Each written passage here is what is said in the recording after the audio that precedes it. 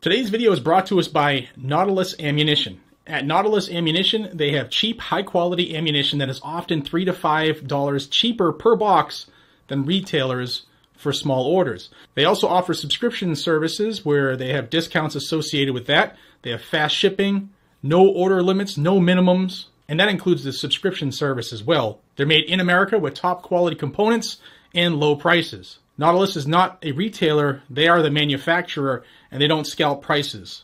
Plus, when you call Nautilus Ammunition, you get real responses from real people, and that is huge. A big thank you to Nautilus Ammunition for sponsoring this video, and if you want to stay up to date with some of their sales, check them out on their Instagram over at Nautilus Ammunition. Thanks, guys. Hey everybody, welcome back to the channel. I appreciate your time. Thank you for watching. We've been covering this credit card wokeness over the last few days.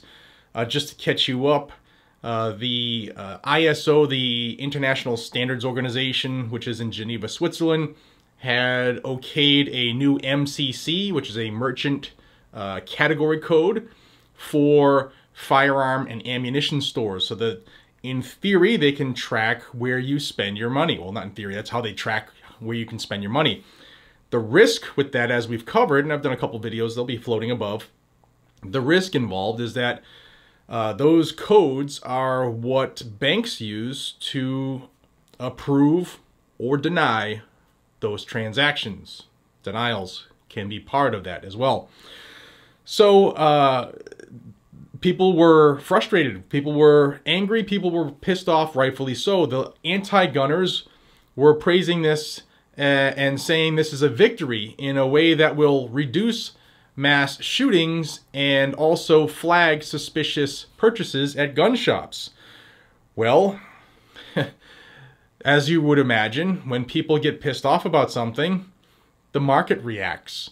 And Visa, one of the big three, Visa, MasterCard, and American Express, who had all been contacted by anti-gunners and politicians, again, I posted those in those videos, those letters, they fell and said, yeah, you know, we'll adopt this code. Well, yesterday, their shares dropped 3.4%. So when you hit them in the wallet, you tend to get a response. So what Visa has done is they've come out and have addressed this new tracking code for firearms. And in a statement, Visa has said, we have no visibility into what items a customer is purchasing. This is true irrespective of which MCC applies to a merchant. Many are advocating the use of MCCs to track gun sales as a potential tool in combating gun violence. That's not what the merchant codes are designed for, nor should they be.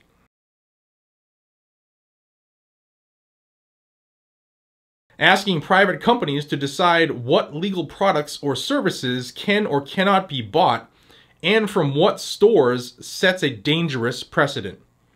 Further, it would be an invasion of consumers' privacy for banks and payment networks to know each of our most personal purchasing habits. Visa is firmly against this. Well, if they're so against it, why did they adopt the new merchant category code? They didn't have to.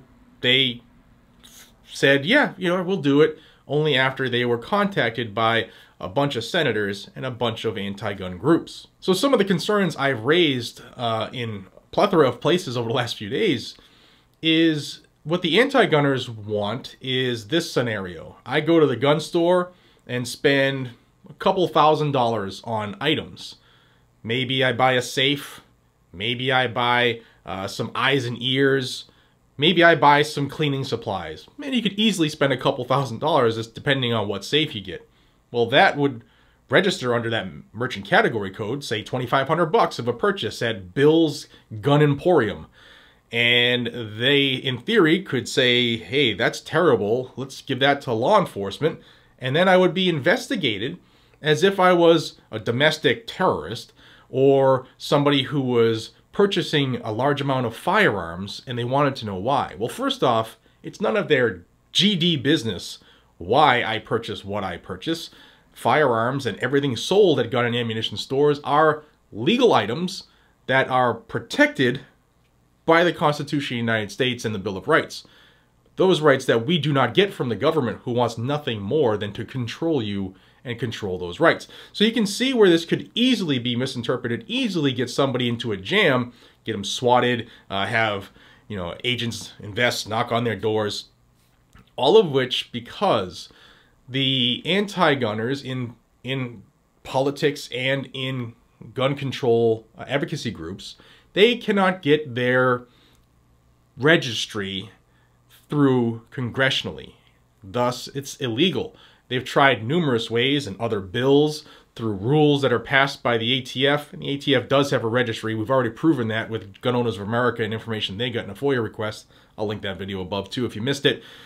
So this is not necessary, these codes. Visa is saying that it's not necessary and that using them to track this stuff is a dangerous precedent. But if Visa has come out to say this is a dangerous precedent and shouldn't be done, why did they accept the codes, and why don't they do something about it to make sure that this information doesn't get tracked or used incorrectly? Those are some solid questions for Visa. Some solid questions for Visa. In the meantime, if you're going to purchase a new item, use cash at those locations, because they're only going to try to use that information for no good. Trust me. Also, I've gotten way too many emails in the last 5, 6, 7 days about people who are falling victims of these asshole scammers that are in the comment section.